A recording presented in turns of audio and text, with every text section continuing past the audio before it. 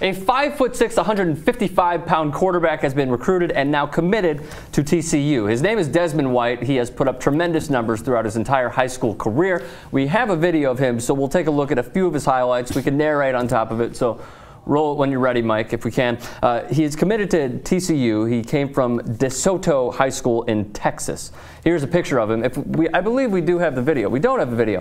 Awesome. I'm terrible at my job. Okay, so moving right along. His high school career, 8,095 yards, 81 touchdowns, 14 interceptions. That's passing, and he only started for 2 years. So those are great numbers. Rushing, 450 attempts, 4,071 yards, 41 touchdowns. As a 2-year starter, 28-2 on his teams that he started. They put up 52 points per game, an average of 52 points per game at least. And he went to the state semis. His 40 time is 4.49. So this is Darren Sproles as a quarterback, basically, with quarterback skills, with passing, obviously. I think one of the things about catching someone that small, you can't see him. He's a runner, obviously, from those numbers. He's a runner, but his high school highlights, I mean, he could throw. He can throw the ball, he can throw. Yeah, but playing at TCU and against some of those big players they're going to be playing in the against, Big 12. It's not like DeSoto. That was exactly the point I was going to make. It's one of those things where, first, and obviously because of his running numbers, you have to account for the run. So I think, again, we're in high school. They're like, stop this guy from running. Yeah, he can make some passes after that. Yeah, again, I'm not trying to downplay the kid. I'm really not. I promise. I wish all the luck to him. It's just, you better be ready to adapt to your game. Just be prepared, because it's not the same game. There are every some level. little quarterbacks. I mean, you look at Doug Flutie, you think of Cleo Lemon, who was a really good quarterback in college. Manziel now. Different, but yes. But really little. I mean, 5'6" is unheard of. I mean, Andy Dalton, who was at TCU also, is 6'2", you know, and you don't think of him as a big quarterback. No, he doesn't look big. You know, he doesn't look big. You wouldn't guess that he was 6'2", but that's 8 inches taller than this guy.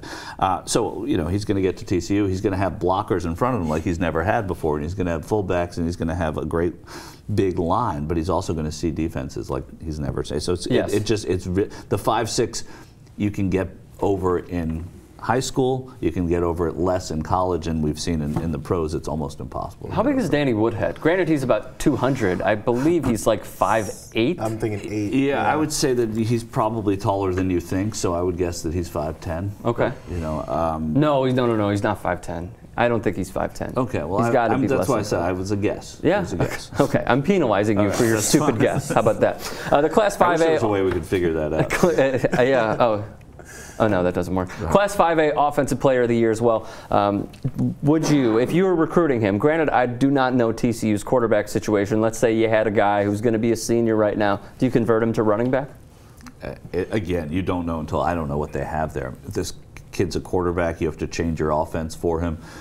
You see what he can do, but I don't think right off the bat you convert somebody who's a quarterback into a running back until you see what he runs a 4.49. Is that 4.49? Yep. Yeah. So I mean, you consider that because there's certainly a lot you can play running back a lot easier in college. You know who would draft him, Michael? Who would draft? Al Davis. Al Davis would draft him. Yeah. Yes, he would. He would as draft a quarterback him. or as a running back? As a special teamer. If he was an overweight 5'6", he'd draft him. Oh yes, definitely. JR, how would you handle this guy, Desmond White? Well, I mean, just to be honest, I mean, I'm not in the recruiting game, but I'd be honest with the kid and be like, listen, similar to what I was already saying, it's a different game. We're gonna try it, but be prepared. We might have to shift you around a little bit. Well, I think also any kid who's 5'6", who is this successful, has heard everybody doubt. Right. So even if he's only 18. Doesn't matter. Yes, when every other kid at 14 was starting to get bigger, he didn't. So he's heard doubters his whole life. So he'll hear the coach at TCU say to him, you know, guy, listen, man, it's going to be tough for you. He said, all right, tough. I can do tough. You know. Yeah, and maybe he will. Yeah, and that'd be awesome. Sure. And we'll never know. Or unfortunately, we will not know until he enrolls at TCU officially.